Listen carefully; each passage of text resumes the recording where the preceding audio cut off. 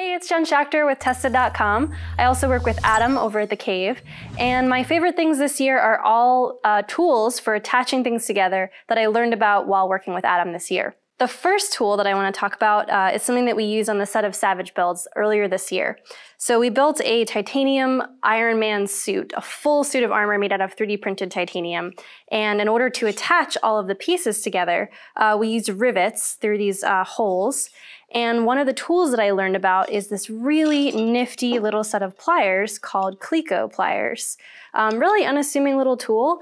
I'd never heard of them before, but they're used for sort of pinning together riveting assemblies before you actually rivet them.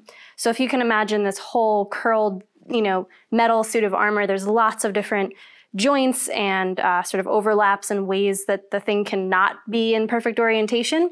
So what the Cleco pliers allow you to do is sort of pin together your rivet joints.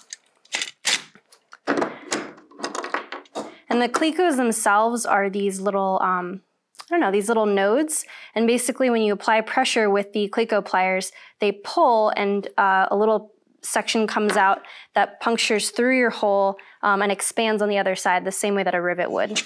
So I've actually set up this little assembly here so that I can demonstrate. And we attached Iron Man together using some aluminum tabs on the back.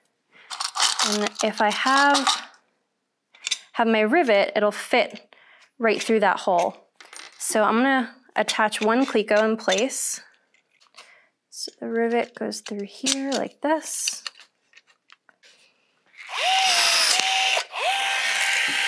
So nice. And that's so much easier to do with the Cleco holding it in place. There's also some really nifty little clamps. So the Cleco plier actuates this little pincer, and I can hold assemblies in place temporarily. It's kind of like using pins if you're sewing. So I can hold sections together and make my assembly much easier.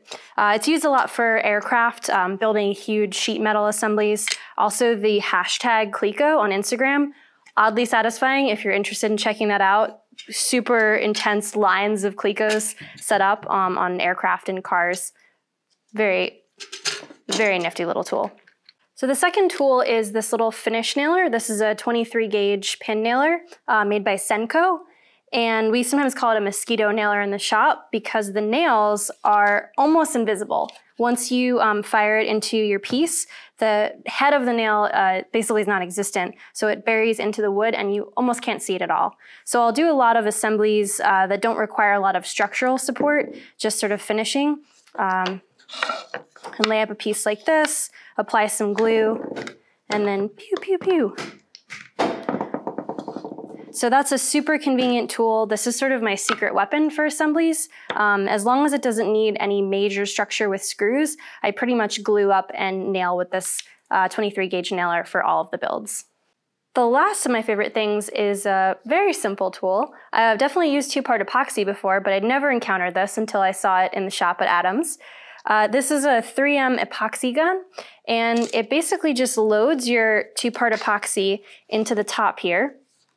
You clamp that down, and then there's a little applicator tip that you can attach to the front. And what's awesome about this is it has a pre-mixing system. Basically, there's a coil that goes through here, and when you pull the trigger, both parts of the epoxy mix in the tip of the applicator. So once I pull the trigger, you'll see that both part A and part B are mixing inside of the applicator tip in a perfect ratio. And they come out of this really fine needle tip here, so I can get a nice small dab of epoxy exactly where I want it. And when I'm all finished, cleanup is as simple as unloading the tip and maybe clean off the nozzle and put the cap back on. But it does all of the mixing work for you, and it's really easy to apply in a very precise area. So those are three things that I've learned about just working for Adam in the shop this year, and they all happen to be ways to attach things together. So yeah, stick together. Happy New Year. Thanks again.